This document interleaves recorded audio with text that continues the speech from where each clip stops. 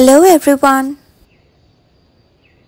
If you are new to my channel, please take a moment to subscribe to my channel and also hit the bell icon to get the notification as soon as I upload a new video. Also give a thumbs up if you like my video.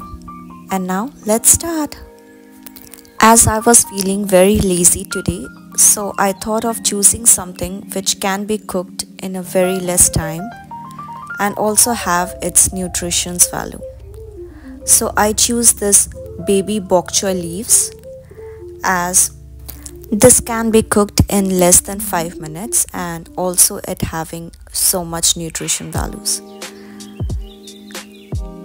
Beside this, I'm also kept potatoes and egg for a boil for making the deem aloo shetto. Now in a pan, adding some oil and adding some kalonji seeds, also known as kalu jeere. In that I'm adding some chopped onions and garlics. When it fries a bit, then I will add some chilies and the leaves. With that I'm adding salt and turmeric. And that's it. I'll fry until it's cooked and it will take just less than 5 minutes to cook completely. Now you can see the leaves are completely cooked. I will take it out in another bowl.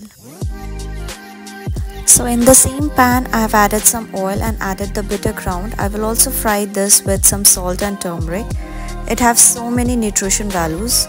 So I think you should add the bitter ground in your diet at least twice a week.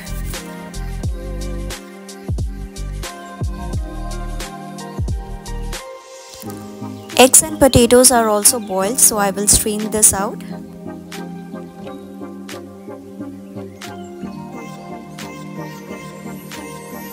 Now for the deem aloo shetto, I have smashed potatoes.